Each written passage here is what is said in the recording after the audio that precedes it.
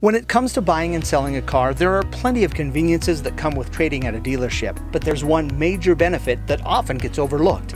That is the potential tax advantage. Let's imagine you found a new Silverado 1500 crew cab you'd like to buy.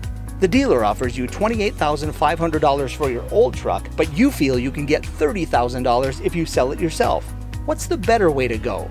Well, let's do the math.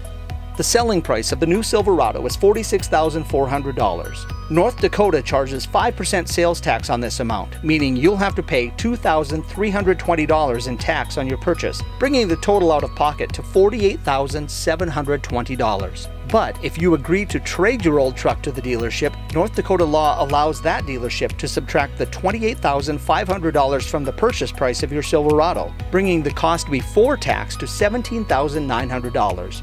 At 5%, the tax on the new truck would be $895, meaning you saved over $1,400 in taxes. So the extra money you might make by selling your vehicle on your own is lost to the state in the form of sales tax. To learn more, visit us at any of our Ryan Family Dealerships locations or shop driveryan.com.